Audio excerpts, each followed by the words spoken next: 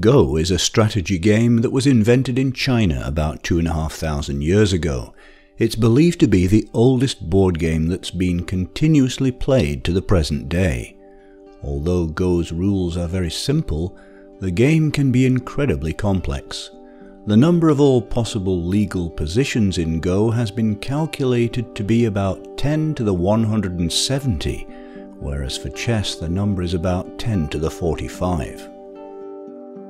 The playing pieces are called stones. One player has white stones, the other black. Unlike chess, all the stones are equal, all move in the same way and look identical. Also, stones can't be moved or taken back once they're placed on the game board, but they can be captured by the opponent. Stones are placed on intersections, not on the lines or inside the squares as in chess or checkers. At each turn, players put just one stone on the board. The main goal is to gain more territory than the opponent. In Go, black plays first.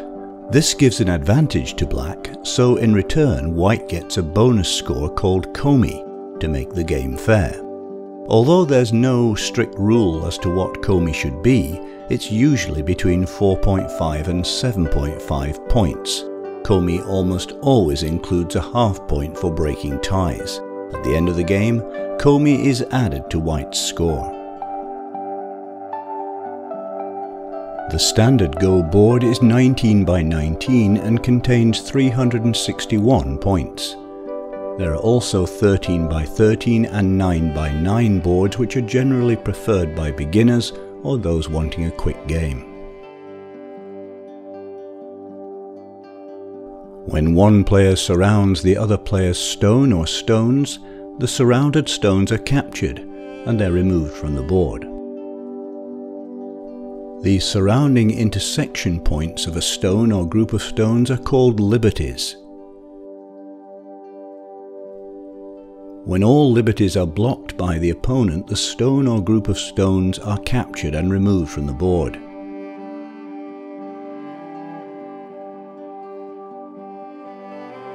If you place a stone somewhere in the middle of the board, your opponent must block 4 liberties to capture your stone. So at the start of the game, it's not a good idea to place the first stone to edges that have 3 liberties or corners that have 2 liberties.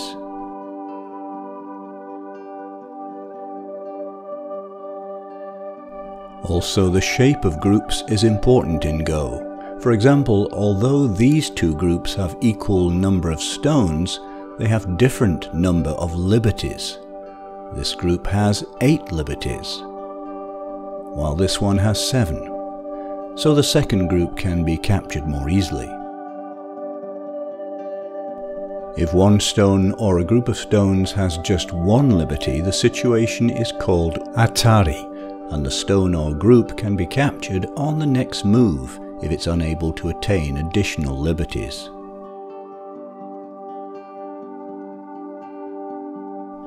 Players can't place a stone where the stone won't have any liberty.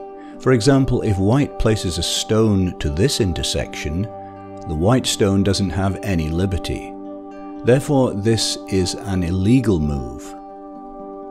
But this suicide move is allowed in some sets of rules, such as 𝐼 rules, New Zealand rules, and Tromp-Taylor rules. An illegal move can turn to a legal move during the game. For example, if white plays like this, the illegal point turns to a playable point because if white places a stone here, it can capture black's stone. However, after the white move, black can place a stone here and also capture white's stone. This situation can be endless and go on forever. It has a special name, Ko. The Ko rule deals with this deadlock. If white captures black first, black can't place a stone here immediately and must place a stone somewhere else. However, if white doesn't place a stone here, black can now place a stone and capture white's stone. After that, the same rule applies to white. White can't place a stone here immediately, but must place the stone on a different intersection point. When there's no useful move left, the player passes. If one player passes, he or she must give a stone to the opponent. When both black and white declare passes, the game ends. In Go, white must make the last move since black starts the game, so white has to pass after black. After the game ends, if there are neutral territories which are not completely surrounded by either player's stones on the board, they are filled by black and white. White places a stone on the neutral point first, then black does. Then dead stones are removed from the board. Sometimes players don't want to capture some opponent's stones because these stones are useless for the opponent, and also if one player captures one of the dead stones, the player loses at least 1 point.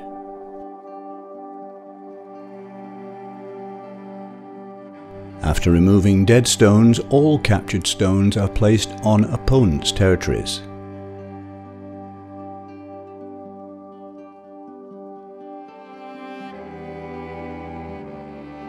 After that, points are counted for black and white.